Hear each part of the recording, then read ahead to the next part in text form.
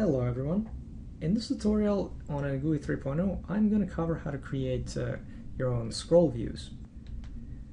Now in this project I have NGUI imported with all the examples, and I currently have the 7th example open. Now if you can actually understand it as is, great, but if not, let me explain it for you. The first thing I'm going to do is I'm going to create a prefab out of a single item, just so I don't have to recreate it from scratch. I'm then going to completely delete the scrollable panel, as well as the checkbox that referenced it. Okay, now we have a clean slate. Let's start over. Let us start by first adding a new object called grid. And I'm going to attach the grid script to it as well. Now I can actually instantiate a bunch of children there. And then if I hit reposition, they will be arranged in a grid formation. Of course I can adjust the cell width, say 160. Let's try this again. Yep. And if I need to, I can change the direction, but I'm not going to do that. Horizontal it is.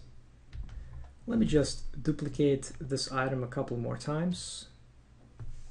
Say, just by using Control D a couple of times. Grid, reposition everything. So there. This is going to be our scrollable content. Of course, right now if you hit play, not much is going to happen. It's just going to look exactly like it does right now. So let's change that. In order to scroll something inside a panel, you first need to have a panel. So I'm going to add a new panel. I'm just going to call it scroll view. I'm going to add a UI panel script to it. And I'm going to specify clipping. I'm going to say alpha clip. Better yet, I'm just going to make it soft clip instead. I'm also going to specify a size. 700 seems to be about right. For the Y, doesn't really matter, but let's say 260. Now then, I'm going to position it as well. So I want it to be right here. Okay. Now I'm just gonna parent the grid to it, and you'll notice that it instantly got clipped. The softness of the clipping is actually set on a panel itself. So for example, if I did not like it being that soft, I can specify something less soft, like this for example. Okay. Next, we need to make it draggable. For that, I need to attach draggable panel script to the scroll view panel that we just created. Now, the only important thing to know right now is this scale right here. Scale is what controls how you can drag this panel. In this case, we only want to drag horizontal, which means that we should only leave the X at 1. 1 means full strength. Z and Y, just set them both to 0. Now that we've done that, let's select one of the items we instantiated and add drag panel contents to it. This is what makes it possible to drag the item. Now I'm gonna hit apply so that this change actually applies to every single one of these items. And let's see what happens when we hit play and try to drag. Nothing.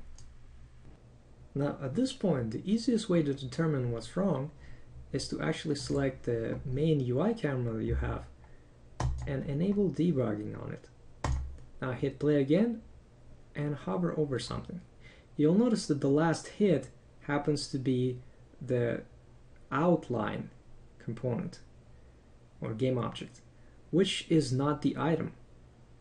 So let's figure out where that is. Outline.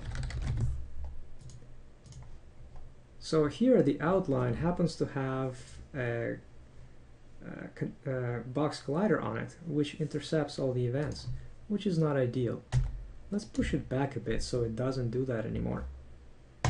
Hit play again, and it works fine. You can actually scroll the contents. Of course, if you happen to hit play and drag on the panel itself rather than the item or in between of items, nothing is going to happen. That's because this collider gets the event and drag panel content script on it either doesn't exist, or in this case it's not referencing anything. So we can just drag and drop the scroll view draggable panel to it and try it again. Now it works fine. Last thing you'll probably want to do is to use the scroll bar as well. Well, you can actually do it on the scroll view itself. You can see that it's referencing our horizontal scroll bar and a vertical scroll bar. So let's just go ahead and do that. For the horizontal scroll bar, just reference it. Then hit play, and you can actually use the scroll bar to control the scroll view as well. One other thing you might notice is when you actually hit play, the contents shift a little bit. Well, that happens because the panel always tries to keep the content fitting correctly. And in this case, the content is actually off to the right of the edge, which is why the panel sees it and is like, oh, okay, let me just adjust it for you. There's two ways to fix it. The obvious way would be to move the grid itself, well, the contents of the panel, so that they're closer to the edge where they should be. And when you hit play, it's not going to shift anymore, or the shifting is not going to be noticeable. Another way to do it would be to simply click this reposition clipping checkbox, and it will adjust the rectangle for you. Now, where the clipping is actually positioned depends on this parameter here, relative position on reset.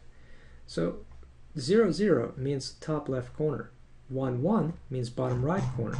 So if I was to zoom out and choose 1, 1 here, for example, and then hit reposition clipping, you'll notice that it is now using the bottom right corner of the contents to position the clipping. So in order to position it properly, I'm going to use the left side in this case, and I'm also going to specify 0.5 along the Y. So now when I hit the reposition clipping, it's going to be centered vertically and anchored to the left side of the content. Now if I hit play, it's not going to shift visually, and it'll still allow me to do whatever I want with it. I hope this helps, guys. That's all there's to it.